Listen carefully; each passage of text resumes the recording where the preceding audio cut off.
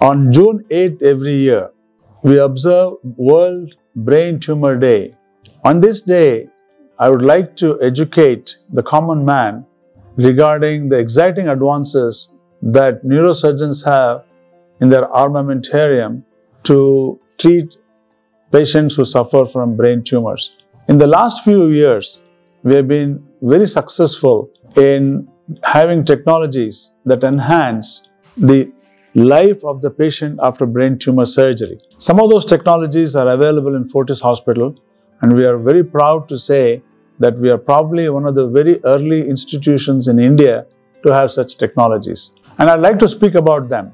One of the technologies that we have is called navigation.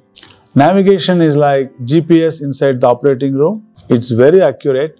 And what happens is during surgery, we use a computer to guide us to go to the brain tumor site to the accuracy of less than a millimeter.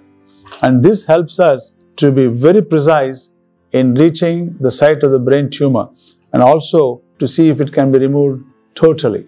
Apart from navigation, we have some new technologies where in a situation where the brain tumor appears just like the brain and the margin cannot be differentiated, we inject into the veins of the patient during surgery a medicine which will convert the brain tumor into a different color. We call it as a fluorescence assisted brain tumor surgery, where the tumor color changes into yellow.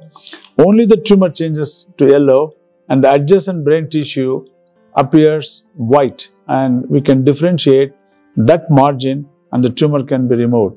We also use other exciting technologies where we stimulate the brain cortex and the subcortical regions and elicit response in the patient's body, and this makes us very careful in not damaging the adjacent parts of the tumor.